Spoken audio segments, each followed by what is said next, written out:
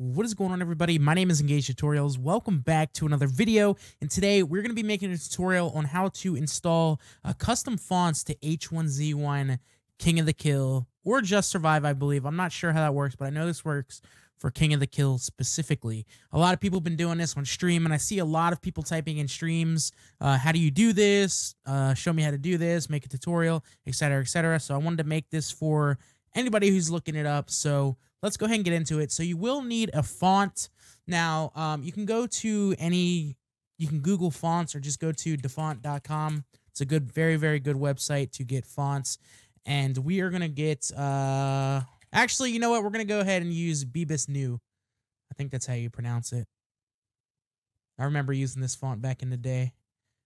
So, go ahead and download it. Download any font you want and save it to the desktop. Now we got the font, go ahead and open it up and you'll see this. Just go ahead and double click on it and hit install. I already have it. I'll just replace it. So go ahead and install it. Now what you want to do is go to your game file. So go ahead and open up Steam and find King of the Kill. Go to properties, local files, browse local files. And as you can see here, it is. Once you're in this, go to UI, resource, fonts, and here are the fonts. So this is what you want to do. Go ahead and make a new folder. Once you do that, drag all these fonts, go ahead and click them and drag them into that folder. Now I already actually have the original fonts in this folder over here, so I'm going to go ahead and delete that. But once you do that, you can go ahead and delete all these fonts inside the folder. And then now what you want to do is grab your font that you just downloaded or that you have. You can go to view all your fonts, you can go to start and just type in fonts, open this up, and then once it loads up, you can go ahead and pick the font that you want, but we already got this one here. So now here comes the kind of confusing part. What you need to do is clone these. So as you can see, there's 1, 2, 3, 4, 5, 6, 7, 8, 9, 10, 11. So you want to drag this in here 11 times. So we're going to go ahead and copy it and paste 11 times.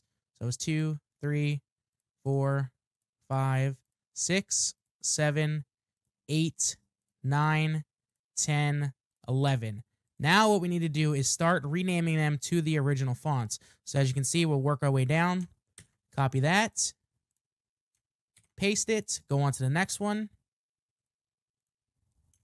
copy it. By the way, if you slow double click on the fonts, that's how you can get them to show up.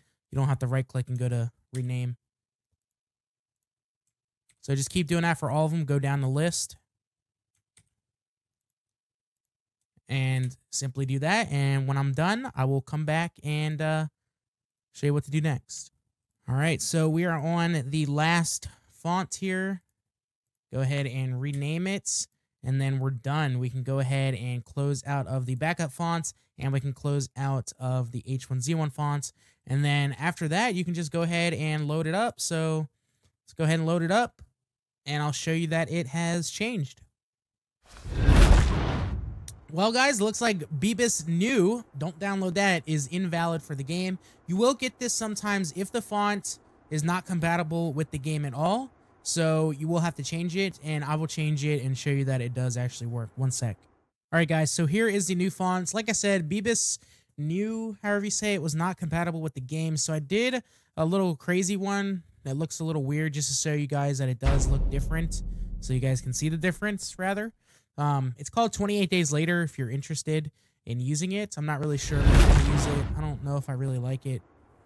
Probably not. But let's go ahead and get into a game and show you that everything's changed. Waiting for somebody to die here so you can see it.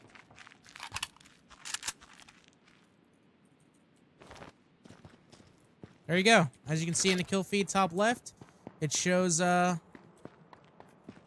as the font. So let me know if you guys know a good font that I could try, and I will continue looking for some more. Just like I said, go to defont.com or something like that, and you should be able to find a good font. But thank you guys so much for watching. Hope you did enjoy. If you did, definitely drop a like down below. And my phone is ringing. But yeah, drop a like down below, and I will see you guys in the next one. Peace.